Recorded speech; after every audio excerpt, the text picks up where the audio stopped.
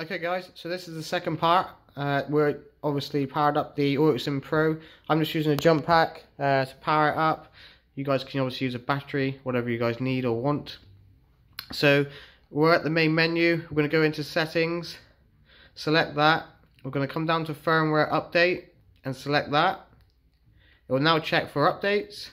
So the file we just loaded on there, which is that file there, is one we need to obviously install. So we're going to select that file. The firmware update is a sensitive process. Please make sure the battery is charged enough. Obviously make sure the unit supply that you're using is stable and it isn't going to drop out like a low battery, for example. Do you want to continue? Yes, we do.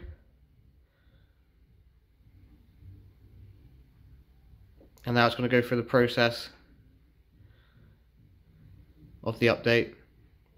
So just wait, don't touch anything, obviously don't power down the unit.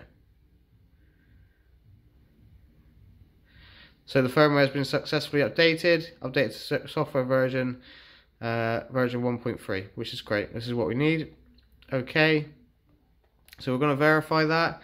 So go into settings, about device, and then as you can see, firmware version ST0 1.03.